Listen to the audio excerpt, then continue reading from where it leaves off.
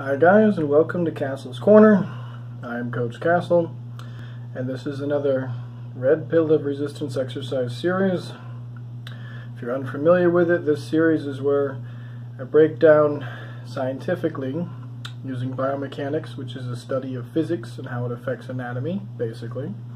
Well, in this context. And I explain essentially why everything you know about resistance training in the gym is completely wrong, why your personal trainer is wrong, and why all of the many coaches and online gurus are wrong. I explain it as simply as I'm able to, with a lot of images, so on and so forth, so you guys can also understand it. The best thing about this is you will no longer, ever, need a personal trainer of any kind for any reason, or coach. You can stop wasting all of your time spending hours in the gym every week, because there is only one best exercise for every muscle on your body. One most efficient. And you only have to do one. There is no reason to be doing this nonsensical muscle confusion, compound exercises. It's completely absurd. And this series I go over and explain why that is the case. So if you haven't watched the other videos, please check them out. I'll include some cards at the top of the screen. And of course I'm going to have a full playlist of all of these videos. I suppose it'll be around 20 or 30 videos when I'm done. And then I can move on to another topic that doesn't relate to biomechanics. Again, this is just one of the things I'm good at, one of the things I'm proficient in. Just one. It's always bewildering to me that more people don't understand this information, but anyways, if you guys are ready to take that red pill, today we're going to be talking about the trapezius muscle, which is a large muscle, by the way. It goes through a full 150 degrees of movement, so you have to train it in two separate ways. Today we're going to be talking about the upper trapezius, or shrugging, and we're also going to be talking about the middle trapezius, which mainly deals with scapular retraction, and why everybody gets it wrong when they're trying to build a big back. So if you guys are ready, let's go ahead and get into the video. The origins of the trapezius fibers are all located on the spine. You can clearly see the origins of all of these fibers are located on the upper part of the spine. Some of the fibers even originate at the base of the skull. All of these upper fibers then attach to the upper ridge of the scapula, or the shoulder blade, and the outer part of the clavicles, or the collarbone. When these fibers contract, they pull the scapula and the clavicle upwards. Of course, this pulls the humerus up as well, because the humerus is attached to the scapula and to the clavicles by the way of tendons and ligaments. In terms of direction of movement for exercise of the trapezius, for function and for physique development, we only need to concern ourselves primarily with two directions. That would be straight up, 0 to 20 degrees, and straight back, the middle trapezius, 90 to 100 degrees.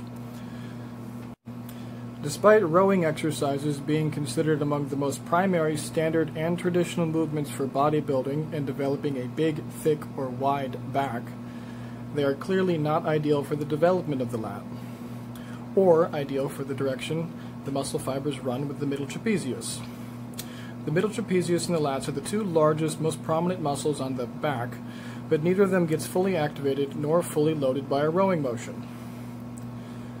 The rowing motion is performed mostly by the posterior deltoids or the rear delts. And because the rear delts are directly opposite the forward pulling resistance which is typically provided during rowing exercises, they are the muscle which is mostly loaded. But those are not the target muscles of any rowing exercises. The muscle origins that are on the spine, the trapezius and the latimus, which are intended to be targeted by the rowing exercises, are not positioned directly opposite the line of force or forward pulling resistance. With the resistance pulling your arm straight forward, the automatic thing to do is to pull in the opposite direction of that forward pull. This would be a straight back direction of movement. However, squeezing the scapula together to activate the middle trapezius requires a different direction of movement. That one is inward and not straight back, as the origins of the middle trapezius are not positioned directly opposite the direction of resistance. Therefore, they're not fully loaded. One of the most common upper trapezius exercises would be the barbell shrugs or machine shrugs. However, using dumbbells or cables allows the weight to be held alongside the torso and hips, which keeps the spine straight and stable in its natural position. When performing your shrugs with dumbbells or with cables, it's important to notice that you want to have a 10-degree forward lean in your upper torso. And again, the movement must always be performed quickly up or rapidly raising the weight, followed by a flex and then a slow eccentric lowering of the weight, or 4 seconds lowering of the weight. Another thing worth mentioning is even though the trapezius is able to pull the scapula in various directions, it actually has a full 150-degree angle of directions.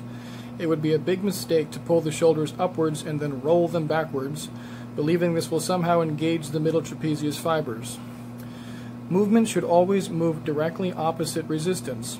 Since the resistance in this case with dumbbells would be straight downward, gravity would continue to be pushing straight downward, and the direction of movement should of course exclusively only be straight upwards. Rolling the shoulders backwards is mostly useless because the middle trapezius are not being loaded by a front pulling resistance. The only direction of resistance is straight gravity. It is best to perform shrugs and scapular movements simultaneously, even using dumbbells or cables, since this movement typically allows a significant amount of weight to be used, often as much as 80 to even 100 pounds per side. Loading only one side at a time could increase the risk of injury to the spine. Performing both sides of shrugs simultaneously would provide balance and stability, and also of course be very natural. Very much like engaging both arms simultaneously during a dumbbell pressing movement. Now, opposite positioning loading requires that resistance come from a direction that is mostly opposite the origins of the middle trapezius fibers. Since these are not targeted efficiently in rowing exercises, the origins are on the spine, the center of the torso, the resistance should of course come from a more lateral or side angle. The motion should of course be mostly scapula, as these are what it attaches to, your shoulder blades, because that is the only motion the middle trapezius produces, of course. The emphasis should be on squeezing the shoulder blades together, with less emphasis on pulling with the arms, as they again do not attach to your middle trapezius. In this example here, you can see that the cables are set up at a 45-degree angle from either side of my torso.